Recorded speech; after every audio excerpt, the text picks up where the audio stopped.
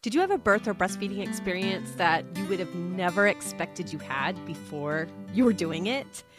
Today, my guest describes not only choosing a birth setting she never thought she would have chosen, but also breastfeeding for way longer than she ever expected, all while returning to work part-time at just a few weeks postpartum. This story is a great example of doing diligent planning to get the outcomes that you want, but also being flexible in the moment when plans need to change. So welcome to the Milk Making Minutes. I'm your host, Lo Nygrosh, an international board-certified lactation consultant and a certified childbirth educator on a mission to help you feel good about your breastfeeding journey. Hi, Ariana. Welcome to the Milk Making Minutes. I'm so glad you're here.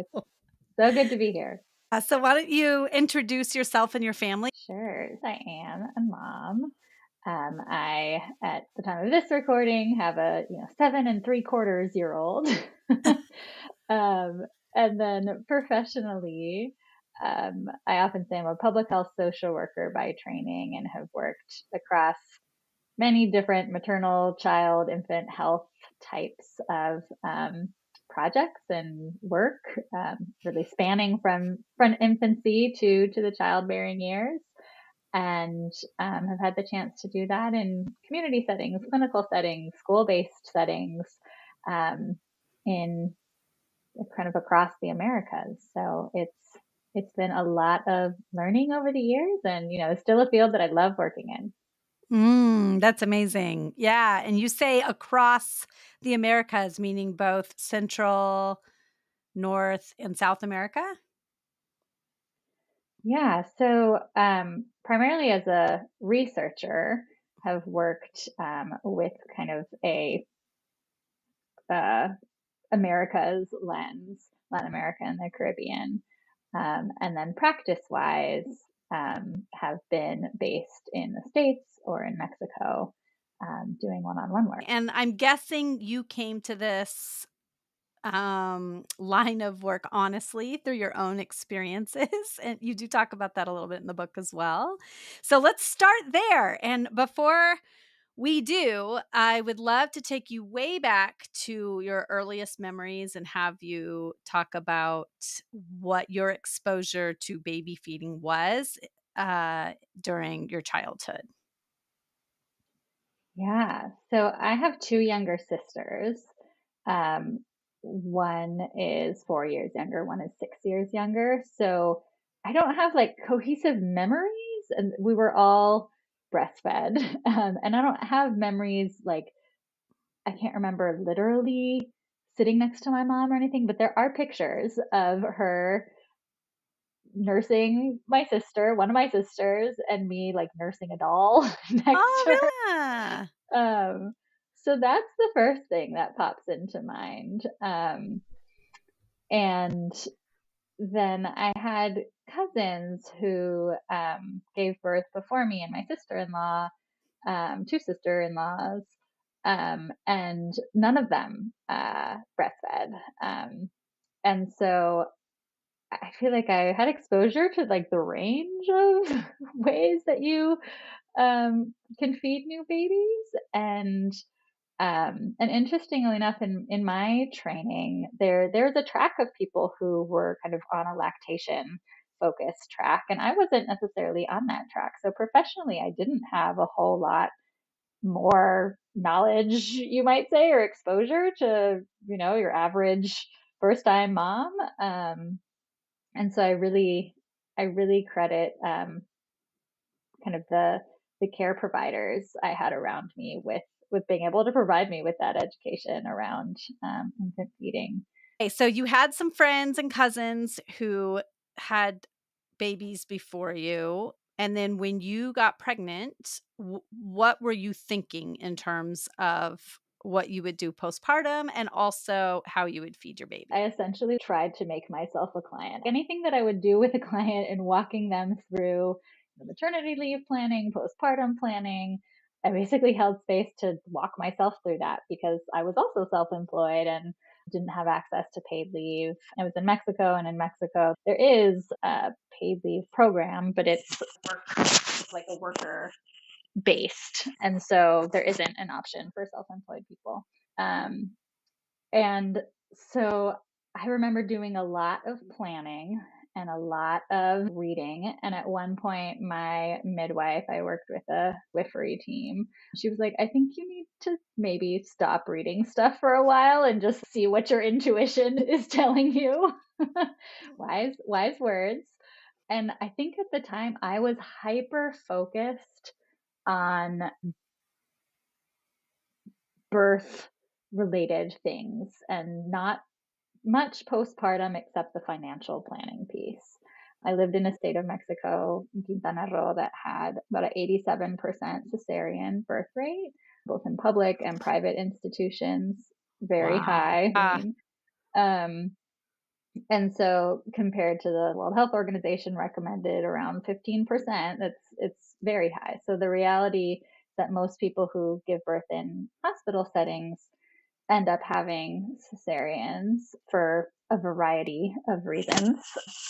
And so I thought a lot about how I didn't want an automatic outcome to be a cesarean. And so I ended up opting for a home birth, which is not something I ever dreamed about or thought about before, just looking at the data. And then I was like, well, statistically, if I don't want that outcome, my best my best chance at having experiencing physiological birth is at home. Midwives do not have, for the most part, hospital privileges in Mexico, and so the chance at kind of a midwifery model of care is either home birth, or there are now more birth centers, but there wasn't very many at the time and not at the place where I lived. Were you in a major city? I was in a city, Playa del Carmen, which is like it's 40 minutes from Cancun, which is probably the nearest big city. So small city. And what is the climate around choosing home birth in the state where you were? Were there restrictions, legal restrictions? Was it hard to find a midwife, or was that pretty smooth?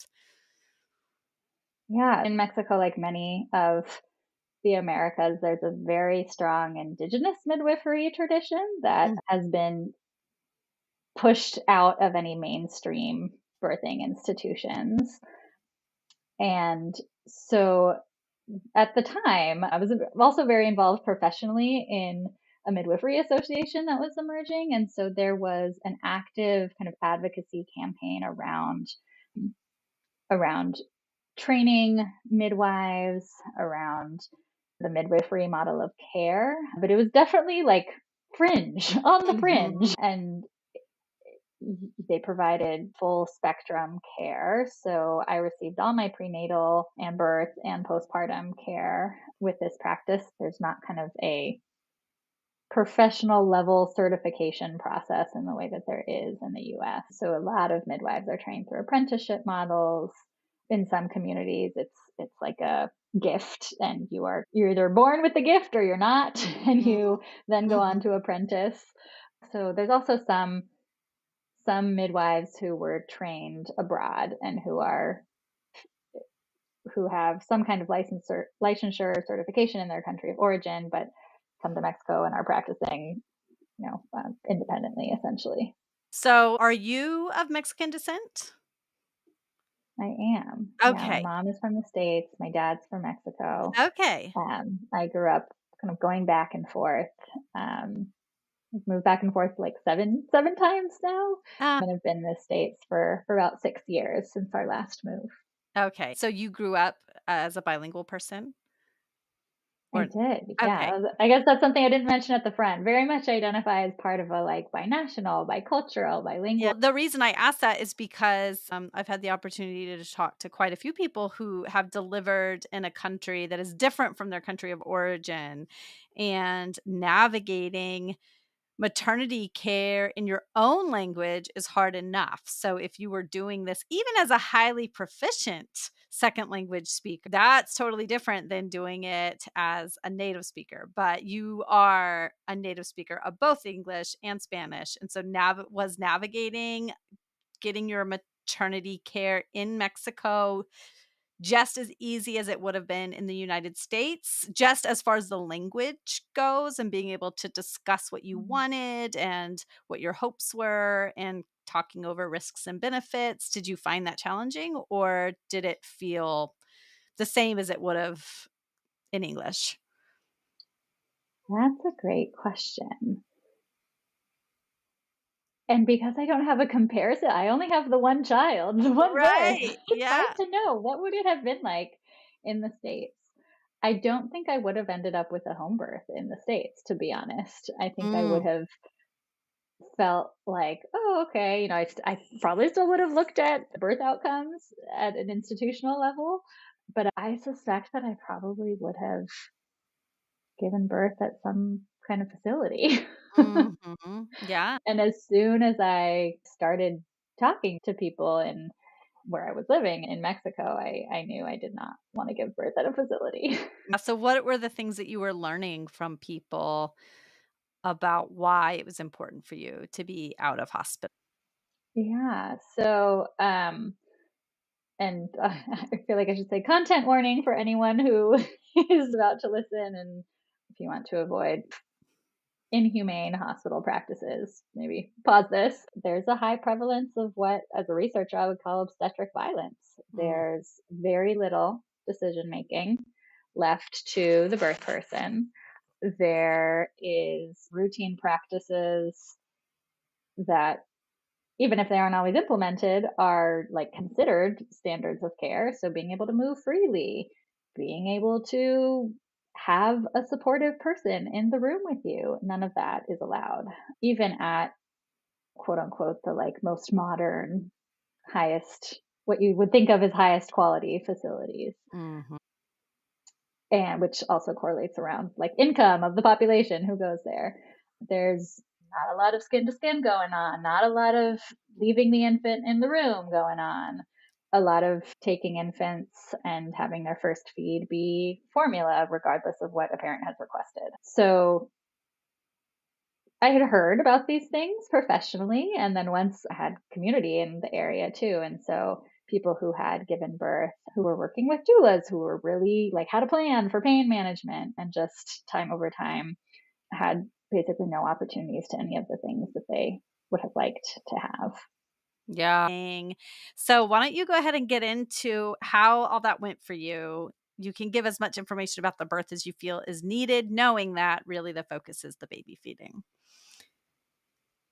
Yeah. So I ended up, as you might guess from the conversation so far, having a home birth. Uh-huh. And one of the first things they did was like literally the baby came out and they just put him on my chest. And, in hindsight, it all happened so fast. I remember him, my son, nursing or at least latching within like the first couple of minutes, even while I was on a stool. And I hadn't even gotten off the stool yet. Eventually, I was like off the stool and laying down to like a more comfortable position.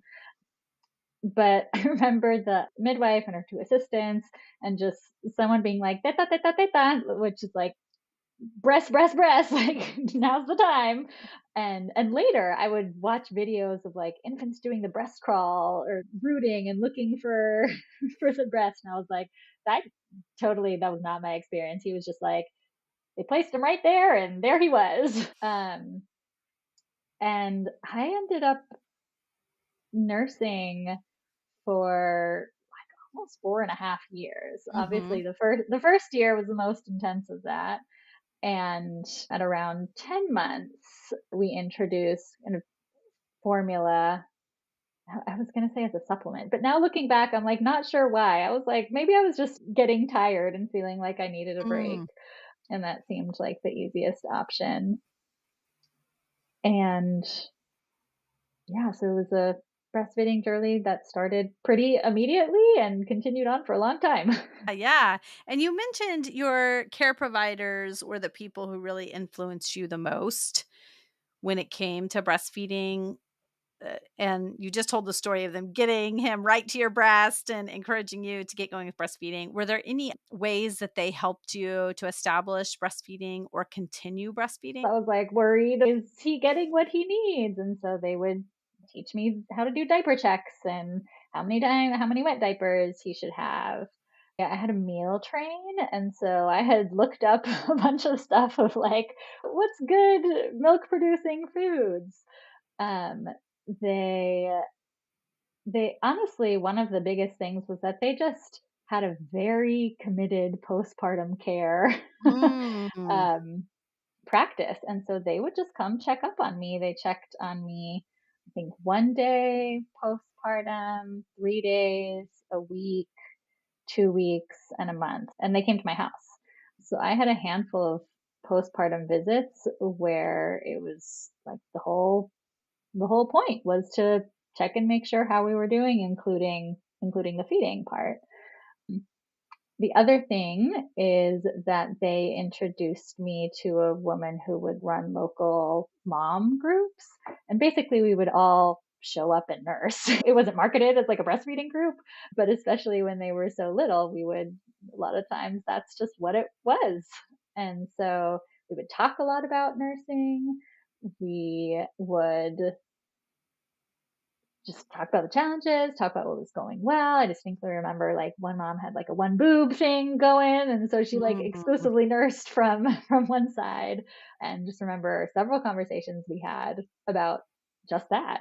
So being able to have a community of other people in a very similar stage of motherhood where we could talk about pretty much anything related to feeding. Yeah, that is so critical. I think many people who have not experienced that don't understand how much it can improve your postpartum mental health just to sit in a room with other people who are experiencing some of the same joys and frustrations and worries, and who are obsessing as much as you are about feeding this little baby and their poops and how do you know they're getting enough, because even your partner, as supportive as your partner might be, they are not experiencing it themselves.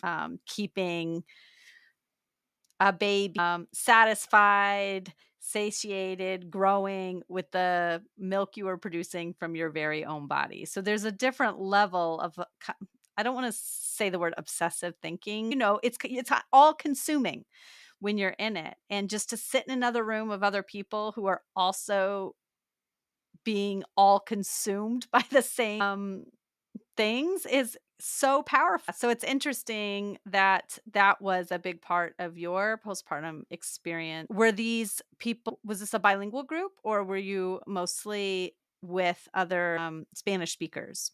What was the type of It was community you all had in built? Spanish. Okay. Yeah. Yeah, it was all in Spanish. That's a good question of, if I had been an English speaking only person, where might I have gone? Yeah. So you said that you started introducing formula around 10 months. Do you know what your reasoning was at that time? I remember like distinctly we went out on like a first date or the first date since having a baby when he was around that age, and I was starting to spend just more time out, and he nursed on demand. So part of me wonders if I was like, "Oh, he needs to learn how to drink from a bottle so that he has some way to get food while I'm gone." Although at that point he was like eating some solids.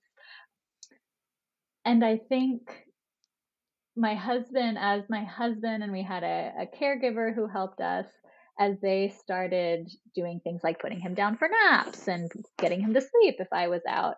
I think I just defaulted to like, well, he clearly needs, in my mind, I was like, he needs something to drink that's not from me during those times. Nutritionally, I mean, I don't really think there was any rationale for it. Yeah. And you did not consider pumping? I pumped a few times, not like on a frequent basis, and I found it so hard to express any amount that would like even halfway fill a bottle. And I didn't really have like a stash, in my freezer or anything. Interestingly enough, when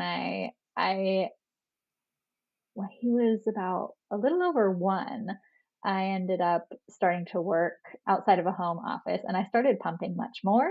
And then all of a sudden I had a statch. And at that Oh, point he was like 10 and a interesting. half. Oh, that's interesting. And was there did you have access to any lactation professionals? The IBCLC certification is an international certification. So, I'm Mm. in groups where there are people all over the world, but, sometimes they're concentrated in certain countries. You might find them in one city, but not in another. So, were there IBCLCs around that you could ask for help from if needed?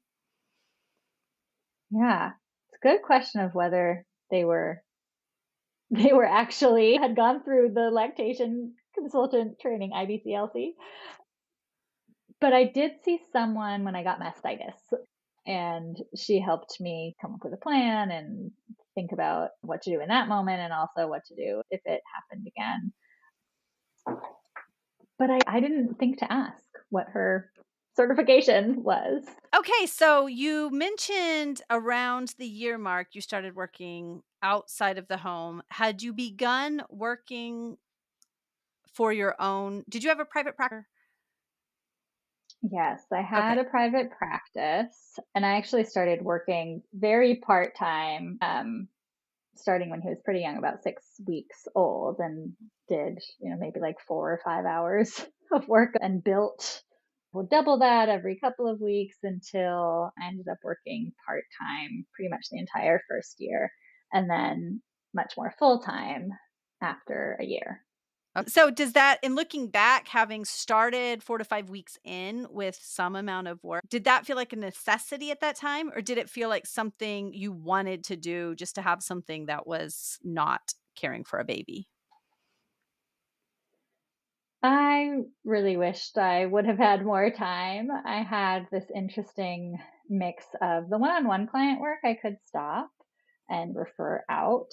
And I also worked as a researcher. And so I had these projects that were midstream, often projects that were anywhere from a year long to 5 years long based on the funding associated with them. And so I had some projects that I took a very brief break from and then ended up working on. The nice thing was I didn't have to go anywhere and my baby didn't have to go anywhere. So he was just often right behind me.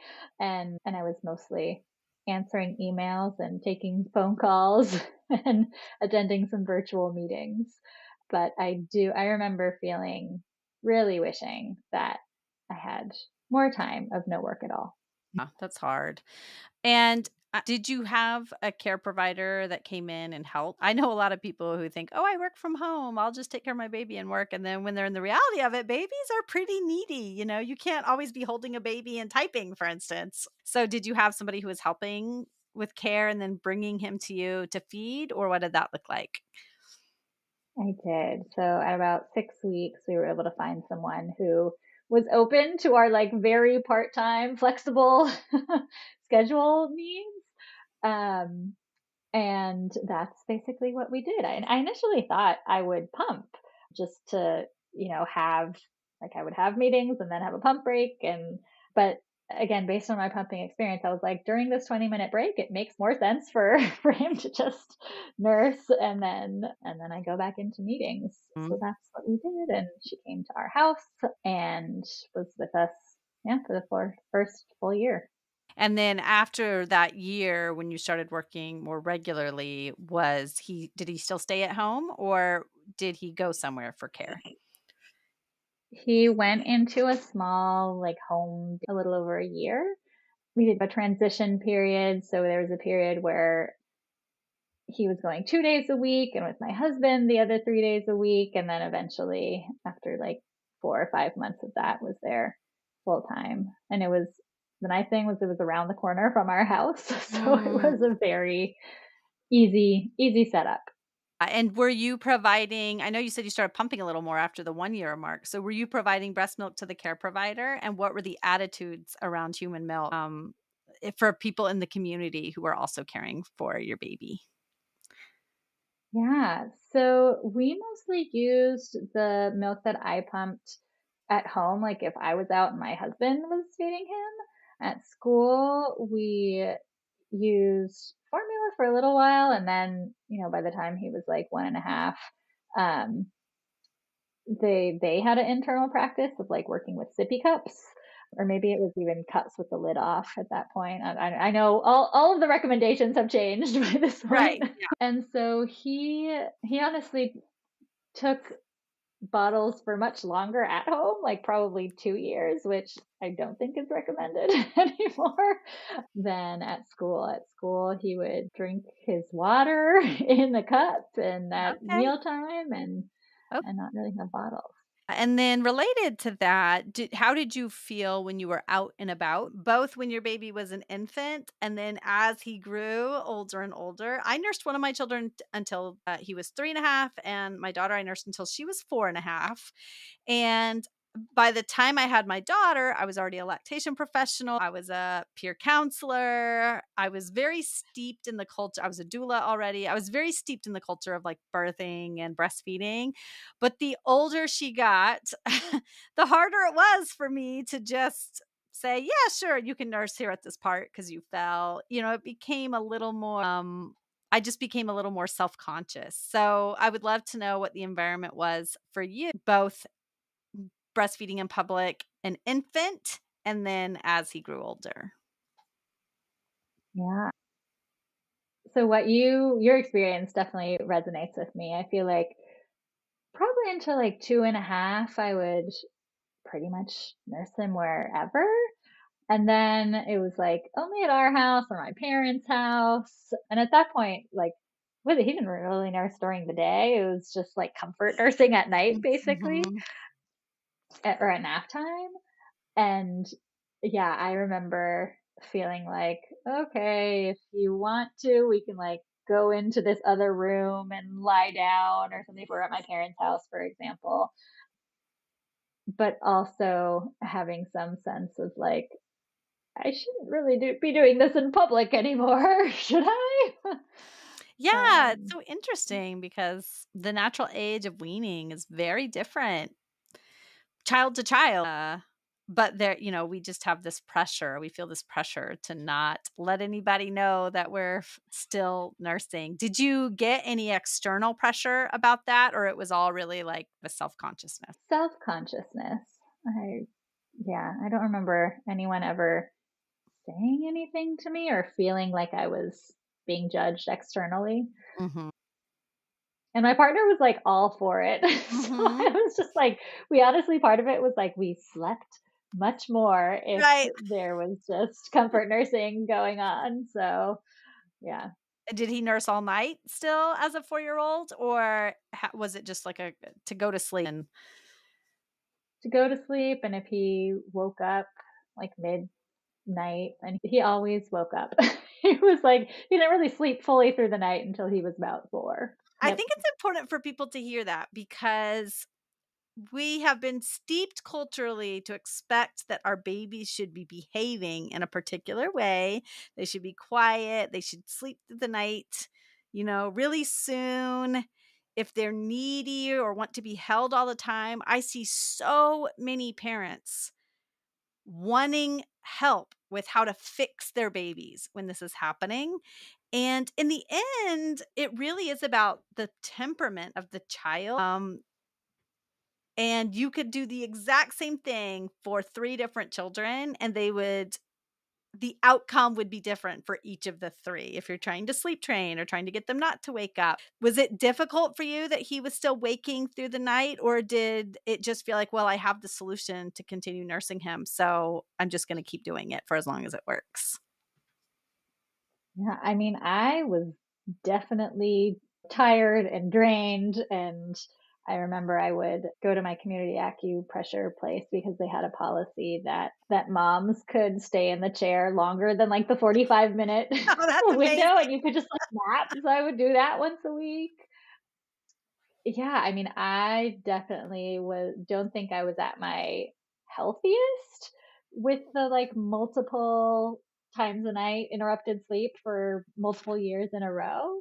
But I also I don't know if I was so tired that I was like, this is the easiest path. But the being tired for me didn't have any link to like feeling compelled to sleep train or to try and get him to sleep through the night when, we had tried all sorts of things and it was just like, okay, this is what he does.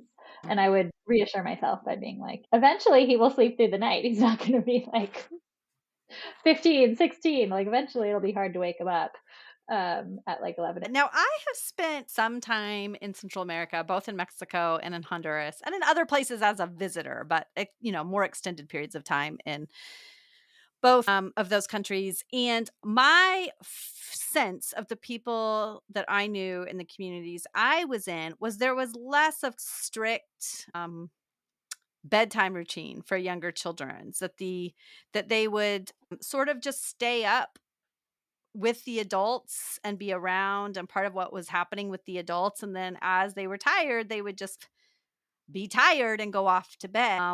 And I read a book, Hunt, Parent, Gather. Have you read that book? I haven't read it, but I have heard about it, and my neighbors across the street who have 2-year-old twins have highly. Yes, yes. And she describes this as well. That in many places where there's a lot less people are a lot less distraught over, their parenting choices, and there's a lot more harmony within the families, that this is more common, that kids are just part of the environment. And then, but it also means that bedtime is a little easier because they're able to pay attention to their own signals a little bit more and say, oh, you know what, I'm going to go to bed. And, but they're given that freedom because there's not as much pressure around bedtime. Did you witness that in your community? I witnessed it growing up. I'd say like my parents very much had the ethos of like, we still have our same life. There's now just like children tagging along. So I remember going to a lot of parties and like falling asleep under the dinner table because I was tired and they were still partying. I think imagined ourselves doing that. But then when it came down to it, I think I was much more anxious than I thought I was going to be as a parent. As I would see like a quote unquote bedtime getting near, like the time he might normally fall asleep at our house, I would be like, we have to leave. I mean, in the early months, yes, we would like go out to dinner and kid just like falls asleep in a little carrier in a stroller or whatever. Um, and we live in the States now, but I would say our friends in Mexico definitely have much more of like they'll just fall asleep when they need to or wherever they need to, and no reason for someone else's bedtime to like put a damper on your plans. Right, right. It's interesting. I'd love to know if anybody has researched the differences there and on outcomes on sleep hygiene as you get older. That would be interesting to look at. Yeah. And now, I mean, it probably does have an impact on their ability to, we never did things like blackout curtains or anything, but we took them to this poetry festival this summer, and it was mostly like Latin American immigrant families in the US, and it was getting late, and so at a certain point a lot of kids just like laid down on two camping chairs put together, and he could like not find a comfortable spot, and so we ended up leaving way past his bedtime. Then he like fell asleep in the car or something. But I know my kids are the same way. I wanted to know, you mentioned that you had a meal train and so you researched common foods that are considered galactagogues, milk enhancing foods. And I love getting various cultural perspectives about this because I've gotten to talk to people all over the world. And when you look at the common foods or practices that are recommended, they vary greatly. Meal. So I would love to know what people were suggesting or what you found in your reading. Were you looking at mostly Spanish language resources or English language resources when you were trying to decide what foods you should be eating in that initial postpartum period? so in terms of things that were informing what the plan was, Um, I found someone local who did this for a living, helped prepare meals, and a lot of the go-to things locally are things like atole, which is a corn-based, like very thick drink, very sweet. And like we had neighbors who were like, "Oh, chicken soup is the thing," and so bring a lot of chicken soup and oatmeal, but like a oatmeal water, if that makes sense. Like soaking the oats and then liquefying, and it makes like a milk. I guess that would be oat milk. I don't know. But made in a blender at home.